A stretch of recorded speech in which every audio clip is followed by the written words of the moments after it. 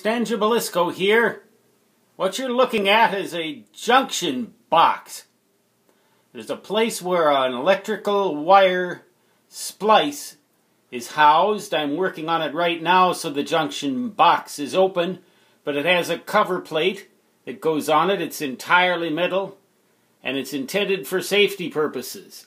Every time you have a wire splice in an electrical system, the National Electric Code requires that you use a junction box if you want to comply with their codes. Right down there, what you're looking at is the breaker strips that I use when I'm operating the generator to power my furnace in the event of a power failure. I just got done testing that generator.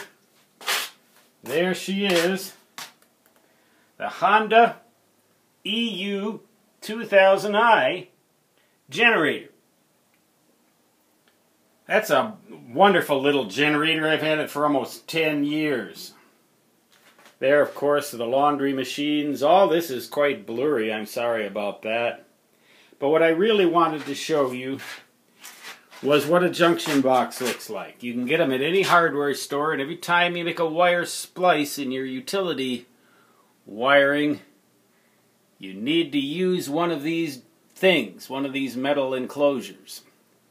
I guess the intent is that if there's any sparking that should occur at that splice, and there are those nuts, wire nuts that you screw over the twist splices that you make inside of there, and then you just tuck everything in there, making sure that nothing will short out, and clamp the metal plate on top of there, and that's it.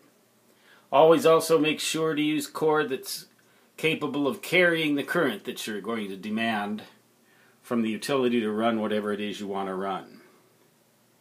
Stan Jabalisco signing off from the Nerd Castle basement, otherwise known as the Nerd Cave.